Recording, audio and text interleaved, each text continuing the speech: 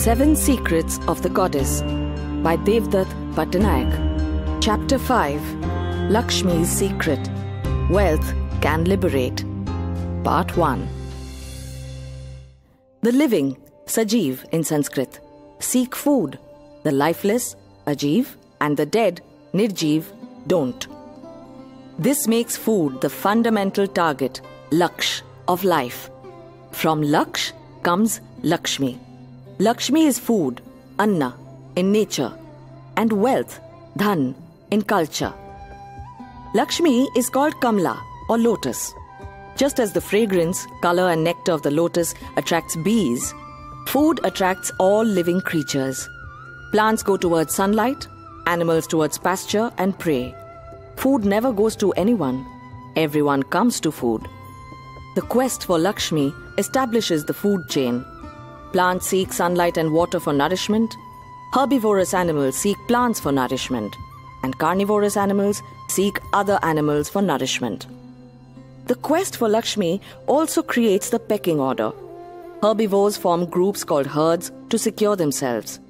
Carnivores form groups called packs to improve their chances of finding prey. Within the herd and the pack, there is hierarchy based on strength. The strongest is the alpha, who dominates and gets access to most food and more mates. The omega is the weakest, gets least food and fewest mates. Thus the hierarchy ensures only the fittest survive, so that the next generation is fitter than the previous one, hence more likely to survive. The lion is the alpha carnivore, on top of the food chain. But even the lion does not attack the elephant, which is much bigger.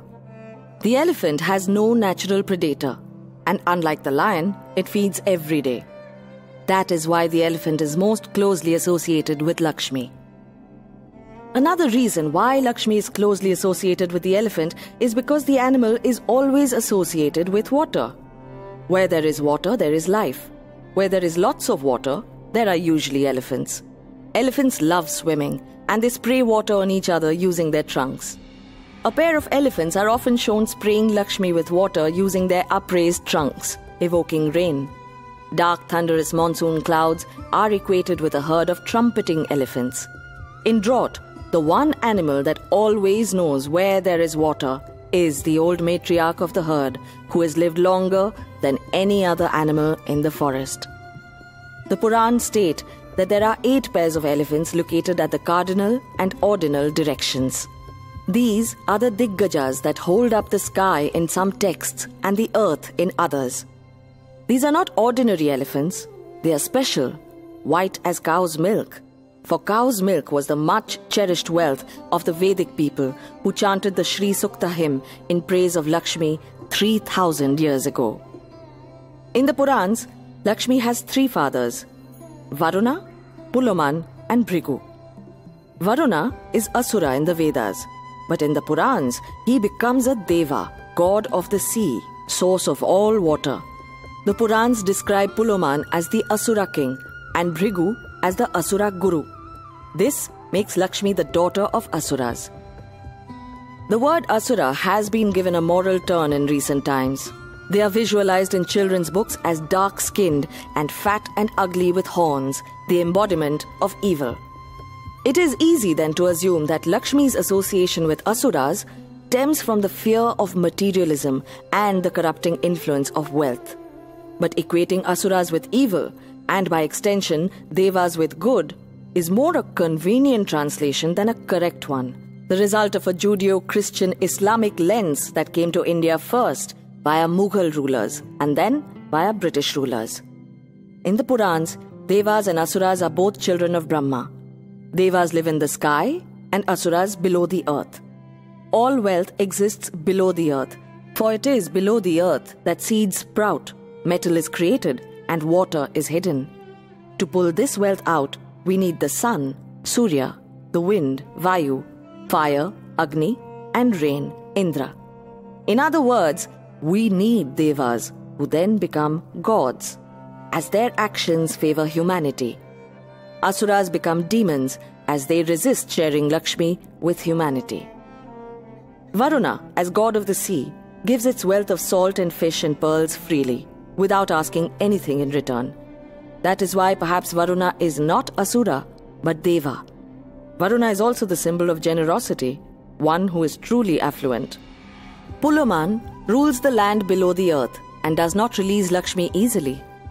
Humanity has to invent complex agricultural and mining processes to procure wealth from the earth. The wealth obtained is called Pulomi, which means daughter of Pulaman, another name for Lakshmi. Bhrigu, guru of the Asuras, is associated with prediction and foresight. His son Shukra is associated with creativity. A man who can predict the future, who has foresight and is creative, is more likely to create wealth. That is why Lakshmi is called Bhargavi, daughter of Bhrigu. That makes her Shukra's sister. Lakshmi's value comes only when she leaves her father's realm, when she is no longer immersed in water or buried under the earth. The creation of wealth, then, is a violent process. Forests have to be destroyed to make way for fields and human settlements. Raw materials have to be pulled out of the ground for industries. In other words, Asuras have to be killed to obtain Lakshmi. She dazzles only when she leaves her father's realm and is seen seated beside Indra, god of the sky, bringer of rain, lord of Amravati. Wealth that belongs to humans, which has been acquired from nature, is best represented by the pot. The pot is a human invention that allows people to own water and carry it wherever they go. It is the symbol of cultural intervention, of industry and market, creating value out of natural resources. Water in the forest is available for all animals, but water in a pot belongs to the owner of the pot and whosoever he or she gives it to. The pot that is Lakshmi belongs to Indra and has been wrenched away from the Asuras. The Asuras who are killed by Devas are time and again resurrected by Shukra, who has the secret known as Sanjeevani Vidya, which brings the dead back to life. This alludes to the fertility of the earth, which brings back crops year after year. The act of harvesting the crops is equated with the killing of the Asuras by Devas, an act of violence that enables Lakshmi to come into the house of the farmer. Thus, harvest festivals of India, be it Vasant Navratri, goddess worship in spring, or Sharad Navratri, goddess worship in autumn, marking the winter and summer agricultural cycles of India, are invariably associated with the killing of Asuras. For example, Durga kills Mahishasura in Dasera and Krishna kills Narkasur in Diwali. That is why the battle between Devas and Asuras is cyclical. It will never end as long as humans depend on harvesting nature's bounty and seek the regeneration of nature's fertility.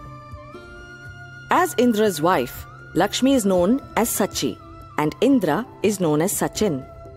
The arrival of Lakshmi turns Amravati into Swarg, or paradise, for she brings with her Kalpataru, the wish-fulfilling tree, Kamadhenu, the wish-fulfilling cow, Chintamani, the wish-fulfilling jewel, the Akshaya Patra, the cornucopia, the pot that is always overflowing with grain and gold.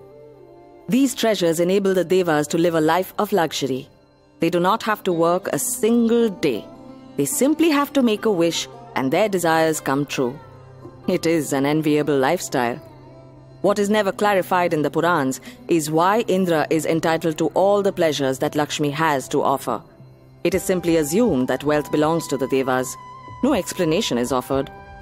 Modern retellings often equate Asuras with the original forest dwellers, who were displaced by Deva, migrants, who came with superior agricultural and pastoral technology. This is how the eternal battle between Asuras and Devas is explained sociologically. Marxist anthropologists equate Devas as the haves and the Asuras as the have-nots. Traditionalists tend to describe Devas as good and thus entitled to Lakshmi.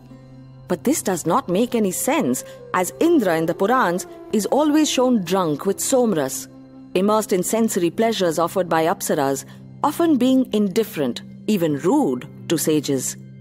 From the Asura point of view, Indra is a thief.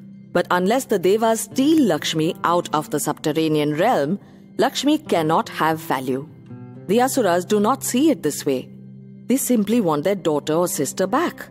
So they lay siege to Amravati and constantly fight the Devas. This turns paradise into an eternal battleground, or Ranabhumi, with devas constantly struggling to hold on to their wealth. Indra thus has prosperity, but no peace. This naturally makes Asuras, source of Indra's great displeasure, the villains of the Purans.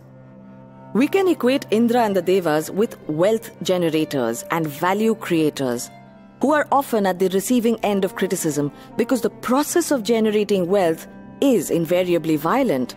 Ecosystems are destroyed and people are compelled to do work so that industries and markets can thrive. Wealth generation also creates social divides on economic lines. For those who establish industries and markets, Devas feel entitled to claim the lion's share of the wealth generated, much more than those who actually work in industries and markets, Asuras, who end up feeling deprived and often exploited. The Devas can also be inheritors who have not earned anything but have the benefit of enjoying vast wealth because they were born in a particular family. Indra is unable to see the unfairness of the situation because he is born into privilege. He is unable to see the rage of the Asuras. Each one demonizes the other. Neither understands the other. The conflict between Devas and Asuras is very much like the conflict between capitalists and socialists. For the Devas, the battle is between those who create wealth and those who do not create wealth.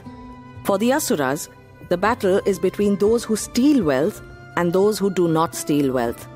What is wealth creation for one group is wealth theft for another group. Neither can agree about who should get the lion's share of the wealth generated. Each one is therefore convinced the other is wrong, resulting in a relentless, righteous battle. Chapter 5. Lakshmi's Secret. Wealth Can Liberate. Part 2. Chapter 6. Vishnu's Secret. Detached engagement brings order. Part 1.